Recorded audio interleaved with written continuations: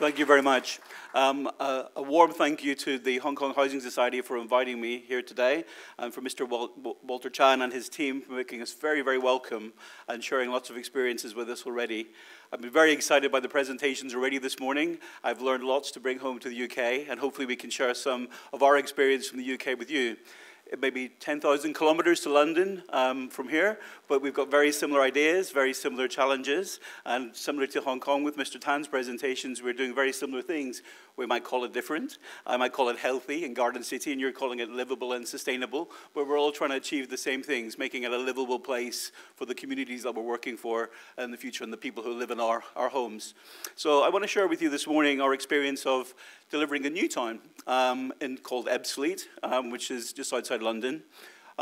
Sharing with you our experience of trying to make it a healthy garden city. A garden city is a very specific type of development that we're trying to deliver.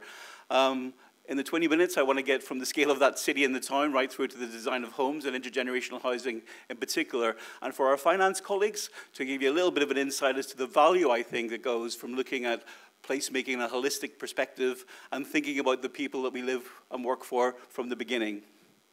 So, the context.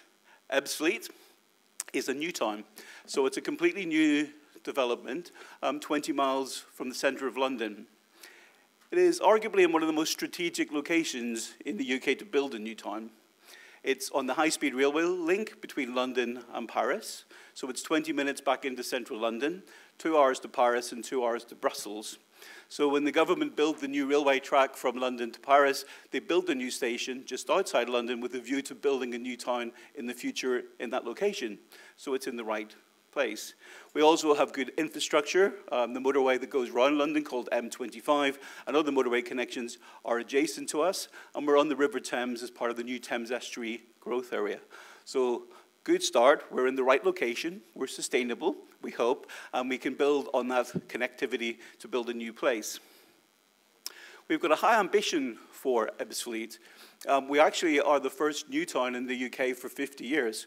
So between the 1950s and 1999, we built 32 new towns in the UK, but haven't started a completely new place since 1969 when we developed Milton Keynes. So it's a really new thing for us to look at a town in this context in the 21st century. We also have been working in our new town with the Health Authority. I work for the Development Corporation. I'm sponsored by the Ministry of Housing, so we're funded by the central government. However, we work very closely with the private sector. We help the private sector by facilitating the infrastructure, but hope private sector development will come in and build the homes and the businesses of the future. We've also worked in our project with the Ministry of Health, because it's very important not just to think about housing. We need to think about jobs, we need to think about health, we need to think about all the things that make it livable and that people actually need in their place. So it's really important for government departments to work together and in partnership. So in Ebbsfleet, we're very much looking at this idea of a 21st century garden city. We're also in brownfield land, which means it's been previously used for industrial use, hence why we've got a big site outside London that hasn't been built on already. It's because it's very difficult to build in that location. But within our location, there are existing communities. So we really need to work and embrace those existing communities and make sure they benefit from new development and are not actually having all the problems with it, but not actually getting anything from it. And really importantly, we call it today intergenerational, but we call it for everyone. I think if you build a town or a housing development for older people, you design it for everybody. Because if it's suitable for older people to live there, it's suitable for someone with a pram, it's suitable for families, it's suitable for everyone. So think about how to design for older people, we think about how designing for everyone. And it's really important we share our lessons, both in the UK and to places like this today. So I'm really learning from you, and hopefully you'll learn something from me. So this is the site that we're working from. It doesn't look like London, if you've seen images of London. This is an edge of London site. It's former chalk quarries. So just outside London, in such a well-connected location, this was the center of the cement industry for the UK for over 100 years. So all of our land that we're developing has been quarried for 100 years, creating cement, which is then distributed all around the world. This is our city center of the future. So this is actually an international train station. So the government built an international train station, which is where you can see all the parking going towards, with a view to building a new town. The land was actually all owned privately. So although the government built the train station, because the land was owned privately, the infrastructure costs were so significant that the development has not come forward.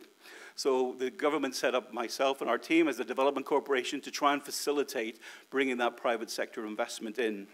At the minute, the train company makes so much money from car parking, which is not sustainable at all, and therefore we need to turn this into a much sustainable, livable place. And in the foreground, you can actually see a lake, which will be one of our future city parks. Again, this lake is completely closed off for public use because it was a former quarry, it's very deep, it's very cold, and very dangerous. We're also on the River Thames, so it's not just this brownfield quarry sites, we've got lots of old industrial land, and again, opening up that waterfront, we actually have 6 kilometers of the River Thames in our development that is inaccessible. It's unbelievable that 6 kilometers of the River Thames is cut off from the community, but we really need to open that back up. So to do that, we're going to deliver a new town over the next 15 years. That new town will have 15,000 homes for 40,000 people. We hope it will have 30,000 jobs and all the facilities for a new town in that location. To build the new town, there will be 9 villages. So the different colors on the left-hand side image show the 9 villages that we will build. Each village needs to be very similar to Mr. Tan's example, walkable neighborhoods. Within 10 or 15 minutes of a village centre and within a new public transit system that will run through all of the new 9 villages. All of the villages will be separated by green space, and we'll have 7 new city parks, so that 44% of all of the area will remain green. So what have we achieved so far? So we're 6 years in. We've built 20% of the homes, so 3,000 homes have been completed and 7,000 people live there. We've built 3 primary schools, 3 community buildings, some pubs and shops and other things. Importantly, our first employment site has just opened, and it's a new modular construction factory for homes, for one of the most prestigious house builders in England called Berkeley Homes, and they're going to build their homes in Ebbsfleet, really the sort of sign of the generation to come in this new place that we need to be looking to the future and to innovation. But very importantly, if I have one message from today, the most important thing is you need to work with the people who will live there. You need to work with the place and the people and make sure you're delivering what they want and what's going to help them have a better life in the future. So we've established a community board that will help shape that place, and those people tell us what facilities they'd like to see in the new town and also how they'd like to get active in their communities. As a landmark approach, we've established a new Garden City Trust. So the Garden City Trust is a completely new model that was first piloted in the first garden city in Letchworth 100 years ago. It means that after we're finished as a development corporation in 15 years, the Garden City Trust will manage and own all of the community buildings and all of the green space and manage it for the benefit of the people who will live there in perpetuity. The board of the Garden City Trust will be managed by residents, so they will have a stake in their future city and place. So this is the first time we've done this in the UK for a long time, and that's because the private sector model currently is to service charge everyone who moves into a new place to live in that place, which we don't want to do in the future. We want to make this place that the benefit we realize from developing it is actually kept for the benefit of the people living there long term. So a healthy garden city. What do I mean by healthy? I think by healthy, we could say sustainable, we could say livable. Today, people are very conscious of their health. People are living much longer. People are living in the UK much longer in poor health.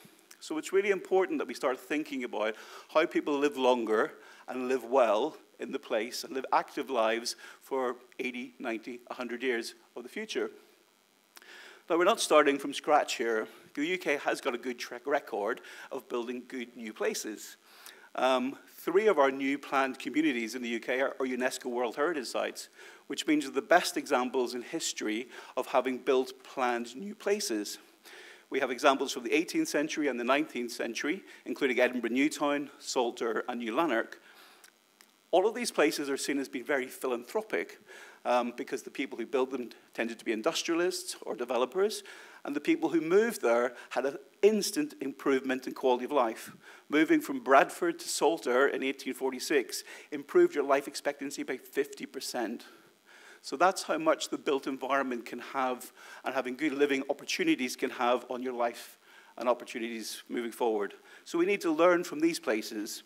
Also in the UK, as I said, we built 32 new towns, some of which have been quite disastrous, where we built only public housing, and some of the health problems there are the worst in the country. So we need to learn from the best and avoid the worst. I mentioned garden cities. So Garden City was a principle that was developed by Ebenezer Howard at the end of the 19th century. And his view was very much about the best of the health, the town, and the country. So again, even 100 years ago, he was looking at health. And that's because many of the solutions for new planned communities are addressing existing problems in existing cities. His plan for garden cities to relieve the congestion of Victorian London. Many of you may have seen A Christmas Carol. Think A Christmas Carol and what it was like to live in that place. He was very worried about the conditions of people living in central London, so he came up with a new concept of a garden city. Move people out, move them and get the benefits of living in a town with access to jobs, but also the benefits of the country with access to green space. And it was economically viable, because good placemaking brings value. The increased value of the land was enough to pay for the infrastructure in that place. So this was the model that we're trying to mimic in a 21st century version. In terms of healthy new towns, this is a very specific initiative that was developed by the National Health Service in England. Now, the National Health Service is probably one of the most proud elements of living in the UK. And interestingly, the National Health Service is 75 years old also next month. So very similar to the Hong Kong Housing Society. It's probably not a coincidence, because in the post-war years, when you were addressing the housing problems, the congestion of inner cities, the demolition, we founded the health service, we founded our housing department, we founded our planning system. So you founded the Hong Kong Housing Society, so addressing similar issues.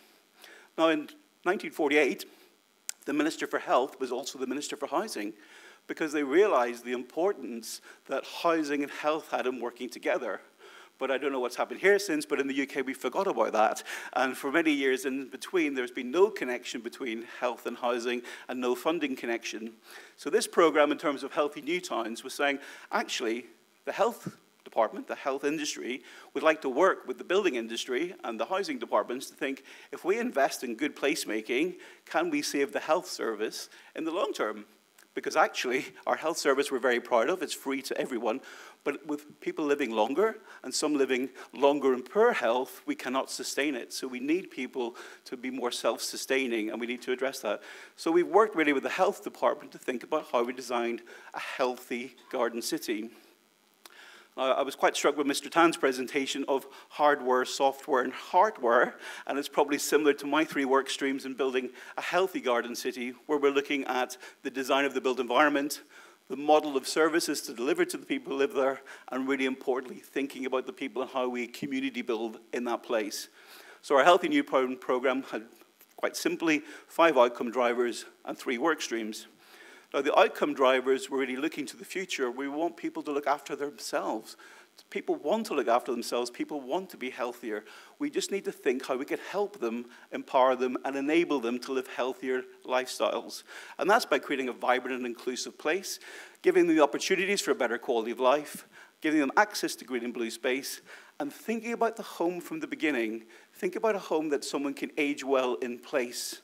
People don't like to move, so the more homes that we can make that are sustainable and flexible for everybody, it means that people can stay in that home, and maybe multi-generational, but stay in the home that they can, and it can flex and adapt to their needs. I'm just going to pick out from our work streams a few examples of the initiatives that we've picked out.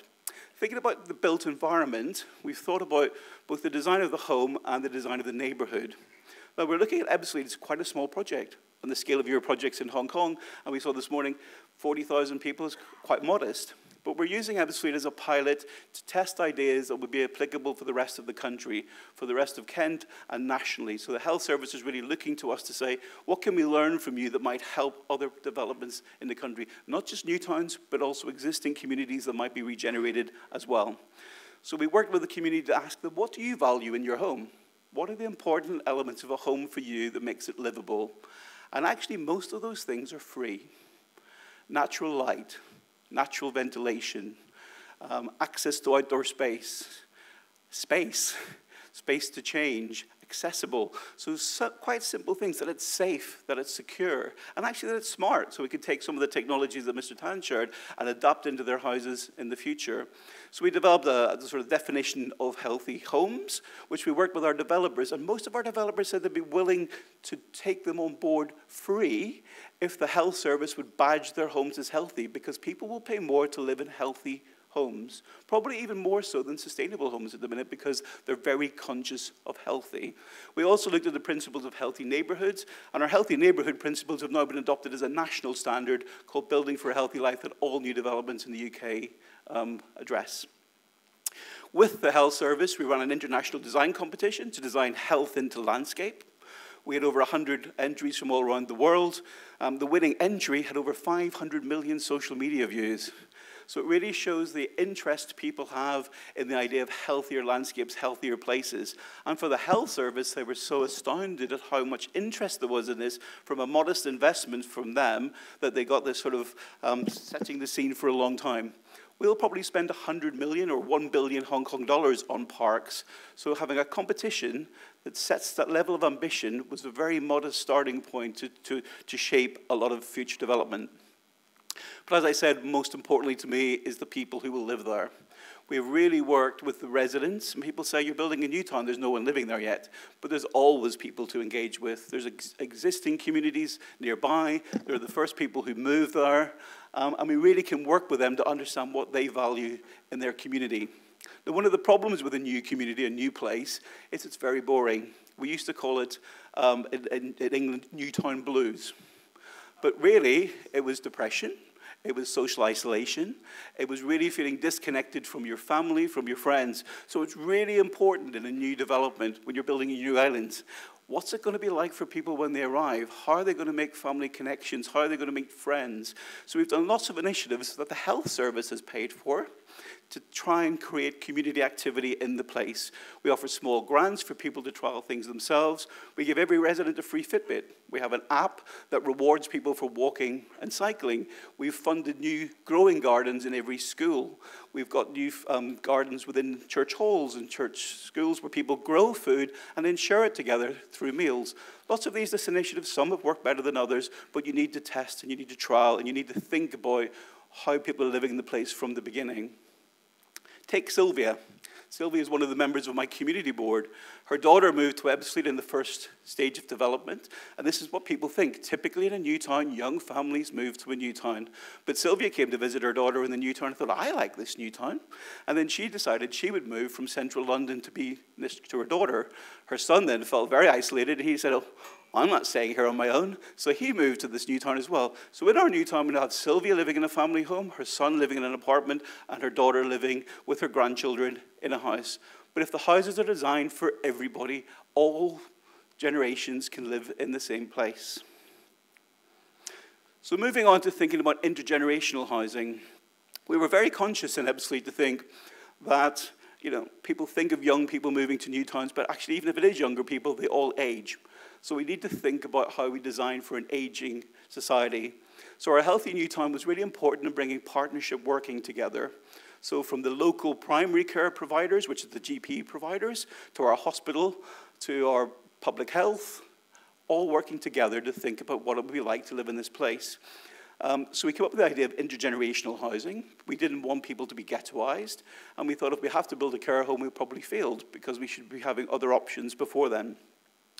We also had to think about what the primary and secondary health needs of 40,000 new people would be like.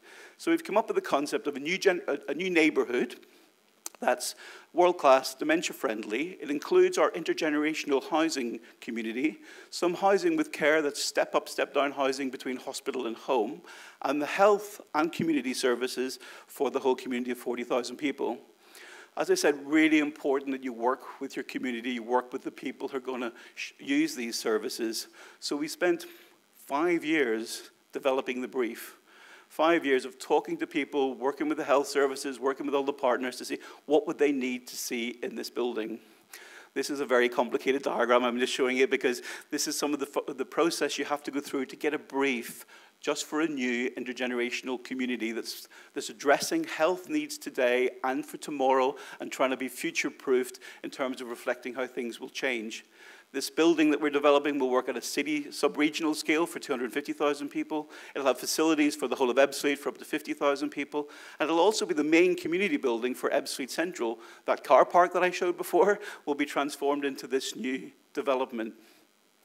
I'm not going to go into detail of the plan, but just give you a sense of how the complex building is forming out. What we're putting in this new health and wellbeing hub and intergenerational housing are the main community assets for the whole community. So the village hall, the town meeting place. We have a space for up to 450 people where we can train the health workers, but also could be used for ballroom dancing. You know, older people don't want to be wheeled into a space for lunch and wheeled back out again. They have an active, vibrant life. So in the center of this development, there is a gym, there is dance studios, there is the village hall, there's kitchens to teach people how to cook better and to eat better, and it also has a creche and a nursery, and it also has the GPs and urgent care, maternity services, child services, and this new intergenerational housing community. Looking through the section is the health and wellbeing hub at the core, but within the wings of the neighbourhood and connected is an intergenerational housing neighbourhood and a housing with care provision. All of it sits around the main village, the main town square for the whole of Ebbsfleet. This is our concept of intergenerational housing. It's quite a complex diagram, so hopefully you'll get to look at this more detail in the future. Effectively, what it's showing, though, is imagining the intergenerational housing as growing a tree. It's something we want to grow over time. The foundations and the roots of that tree are the people, the community, their needs. As we grow this idea, what are the ways they would like to share? What are the activities they'd like to get involved in? Think about different housing types, different housing tenures, different people who might work complementary together, and let's grow a new proposition together through that. A baseline for our housing for older people is a report called the Happy Report, very similar to your race course, but it's H-A-P-P-I, not Y. The Happy Report, Jenny will also share in her presentation later. I used to have a role as head of strategy for the housing department, a bit like the HKHS, and we actually, with government, set the principles of specialist housing for older people. Again, not rocket science, the things that everybody would like to see in good homes. All housing in England for older people now follow the Happy Principles voluntarily, which is what we want to achieve. In terms of intergenerational housing at Ebbsfleet, it will offer specialist housing for older people, but the demand that we've identified was for active older people, not people waiting till they're at a crisis point and have to move, but how can we make younger older people who want to live in a different lifestyle setting, live in the city centre, and be real contributors to the vibrancy of our new place. So we need to have really attractive housing that they would aspire to live in. And they don't want to be ghettoised. So we are looking at complementary other people who would like to live in the same community.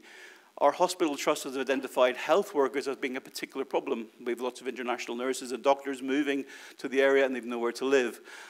So this could be a solution for them as well. And we're also looking for a mixture of tenure. Some older people have the most equity in their homes, over £3 trillion of equity in the UK or an older person's housing. They're a brilliant market we should be targeting. You know, don't be afraid of saying, let's target the older market. Why are we always targeting the younger market? So we need to try and come up with this concept of giving a very attractive proposition that has a mix of tenure and a mix of user and age groups. So our proposal at the minute is that 50% will be homes for sale for older people, 25% will be affordable homes for older people, where they can buy a stake in the home but also rent the rest of the stake, and also looking at 25% being for health workers or key workers to live in the same development. Our plan is for two vertical communities, two towers, adjacent to the Health and Wellbeing Hub, but connected at the podium level. The vertical towers will be creating sort of vertical communities where on each floor, 6 dwellings will share the sort of core infrastructure, but every 3 floors, they'll share a winter garden and a workspace and studio space, so that up to 25 residents or homes will actually share that winter garden space, which is the amount we know people feel comfortable getting to know that number of people. On a bigger level at the top of the building, and for the whole development of 138 homes, we'll have a roof terrace garden, and we'll have a living room on the ground floor. But really, the important thing for intergenerational living is thinking of the different scales and how people might want to interact. Because the interaction is really, really important for us, that mutual support that comes from intergenerational housing. We are looking at mixing those tenures. Now, we will be working with the private sector to understand how much we can mix. The diagram I'm showing in the bottom left is for pepper potting. We might not go as far as pepper potting, which means it's blind between shared ownership, private for sale, health workers, but we could also separate it by floor or by neighborhood in terms of winter gardens. So we'll look at the different options for that, but we do know that that mixing is really important to the people who are going to live there. And we're also providing some housing with care on the same site within the Health and Wellbeing Hub, because our hospitals, and very typical of all hospitals in the UK, 30% of all beds at any one time are blocked by people who can go home, but their home isn't suitable for them to go home to. So this gives them a solution between home and the hospital, where we have 69 beds in groups of 9 or 10, because people feel quite comfortable in that group with shared living rooms and kitchens. All of it built around a central courtyard, thinking your beautiful cathedral cloisters or your nunneries, and everyone in a very healthy space, every bedroom having a balcony looking out over the park of the future. So that's our vision. It isn't built yet. Hopefully we'll get there eventually. But just to conclude, from the financial people in the room, we've done some research to try and prove the benefits of putting health, housing, and social care together. This is actually the first development in the UK to propose health, housing, and social care together. The building is 1 billion Hong Kong dollars.